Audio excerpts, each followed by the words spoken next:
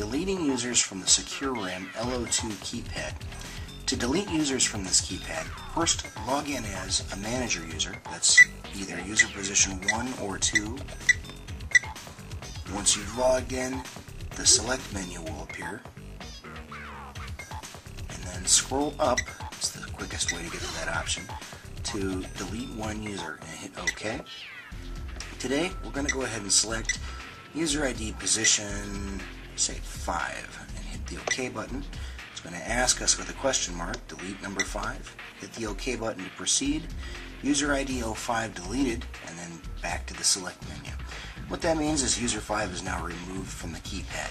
Let's go ahead and try user 5's old PIN number to see if it still works. And of course it's invalid now because that user has been removed from the keypad.